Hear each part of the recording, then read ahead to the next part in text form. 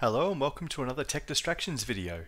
In this one we'll be checking out an ASUS motherboard and Intel CPU combination from the early 2000s and seeing how it performs under Windows 98 and MS-DOS benchmarks in gaming. This motherboard is the ASUS P4SGL-VM, released around June of 2002. It uses the micro ATX form factor and is compatible with the Intel Socket 478 processor and DDR memory up to 2GB. For expansion we've got 3 PCI slots, 2 IDE channels and 1 floppy drive channel. On the rear we've got a PS2 keyboard and mouse, 2 USB 1.1 ports, a serial port, parallel port, VGA, game port and audio jacks. According to an old archive price list from about January 2003, we can see this motherboard retailed for around 130 Australian dollars. SIS dominated the lower end of the price lists and were often referred to as all-in-one motherboards due to the integrated video, sound and other components. The P4SGL-VM used the SIS650GL chipset. The 650 chipset was released in September 2001 and was commonly found on these low-end budget desktop and laptop motherboards. On the desktop, it supported Celeron and Pentium 4 chips with a 400 MHz frontside bus. It did not support hyperthreading. It could support up to 3GB of DDR256 RAM, but this motherboard only supported 2GB. While the chipset supported iGPU 4x graphics, the GL variant did not come with an external slot and relied on the integrated graphics. As a result, we're dealing with the SIS Real256 graphics based on the SIS315 core. SIS released only a small amount of discrete 2D 3D chipsets during the late 90s to early 2000s. Most of these were relegated to the very bottom end of the market in both price and performance. Starting out in 1997, the 6326 was a multimedia focused card with some versions having additional hardware embedded to decode MPEG-2 or DVD playback. It had support for Direct3D 5 and it had limited to no OpenGL support in games and often had very low frame rates. During 1999, SIS released a second generation 2D 3D engine called the 300, featuring a new 128-bit engine, Direct3D 6.0 and OpenGL 1.1. It was a significant jump in performance over the 6326 and the iGPU was found on the Socket 7 platform. A year later the 305 was released and it was a cut down version of the 300 with slower memory, a 64-bit bus and about a third of the memory bandwidth. The iGPU was found on many Intel boards ranging up from slot 1 all the way up to Socket 478. It's important to note that when it comes to the iGPU, SIS only used the 64-bit memory bus. 128-bit versions were only applicable to some AMD chipsets, and Intel versions supported the embedded graphics module, which I'm not sure I've seen of in the 300 series. 2001 brought a second incarnation of the 300 series, the 315 and 315E. SIS seemed proud of the new 256-bit engine, but there seemed to be little to no difference between it and the old version. Performance was far behind the competition, and many of the reviews at the time were not very impressed. The 315-based iGPU was a confusing affair, with it being called SIS315, Real256, Real256E, and Mirage. The latter is not to be confused with the next generation Mirage 1, which would be introduced with the 330 chipset in 2004. Essentially there wasn't much difference between this and the earlier 300 series, and the spread of board and processor generations meant the iGPU series could be found paired with everything from a Socket 7 right up to a Socket 775 based core duo. SIS iterated and dragged out the 2D 3D engine of the 300 and 315 iGPU for far too long, and by the time 2001 rolled around it was almost useless for anything other than basic office tasks. The gaming side simply couldn't keep up. It lacked support for hardware-based TNL, newer Direct3D standards, and was left behind. The discrete cards didn't fare much better either, but at least you could rip them out and upgrade to a GeForce 4 and get some gaming action. With the iGPUs you're often stuck because many manufacturers remove the AGP slot from the motherboard, just as you see on the motherboard in this video. Worse still, SIS kept incarnations of this iGPU in circulation until about 2007. Yikes. No wonder these iGPUs would often give people some sort of horrible flashback rather than nostalgia. In this build we're using the Intel Pentium 4 CPU. This one is a 2GHz variant based on the 130nm Northwood architecture, released in early 2002. And it was one of the first ones on Socket 478. At the time its main competitor was the Socket A based AMD Athlon XP 2000 Plus, but it had to also compete with the aging but popular Pentium 3 Twilighton chips, which were dropping in price and still giving good performance. So here's the build on my trusty ATX frame. It's got one single stick of 512MB of DDR memory, and for storage I'm using a SATA SSD connected via a generic AliExpress IDE to SATA converter. These seem to work alright for me, but your mileage may vary. I've also installed a PCI sound card, the ESS Solo 1, which is featured heavily on this channel. It gives us reliable DOS performance for both FM and FX. Here we are booted into Windows, and we're going to take a look at Everest. As you can see, the operating system detected is Windows 98 SE. The memory being reported is 448 megabytes, and this is due to the integrated graphics sharing it. It's picked up my monitor, the LG L1510S, which is also from 2003. As I scroll around, you can see the various specifications of the motherboard and the CPU, most of which I've already discussed. Everest is a very handy tool to use, especially on laptops where opening up and inspecting components can be time consuming. Checking out the synthetic benchmarks now, and first up is CPU-Z Vintage Edition. Processor score is 2118.9 and floating point is 6709.1. Moving on to 3D Mark 99, we begin to see the first problem with the SIS Integrated Graphics. VSync. I simply couldn't find a way to turn it off, even with trusty old power strip. We bump up against the monitor's 75Hz refresh rate a few times throughout the run. The end result is a score of 6247 3D marks, which is still pretty decent for a Windows 98 era gaming.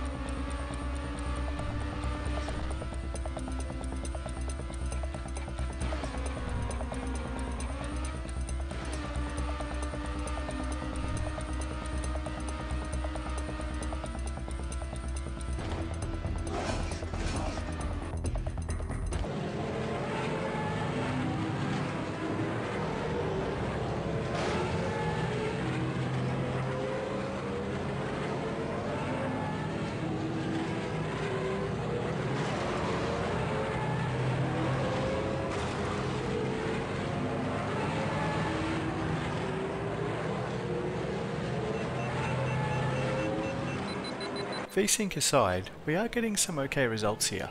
The SIS iGPU will play these earlier games at a lower resolution at a decent frame rate. For more demanding titles like Trackmania Nations, we do start to see the limits. Now let's boot up to MS-DOS and have a look at the 2D performance of the SIS iGPU. Under Phil's DOS bench we see some high scores thanks to the Pentium 4 and the VGA boost utility.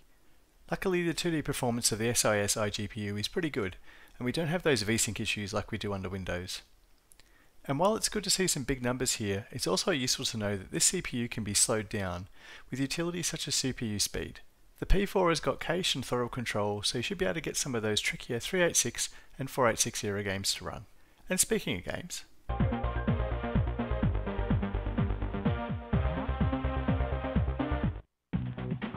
Round 1. Fight.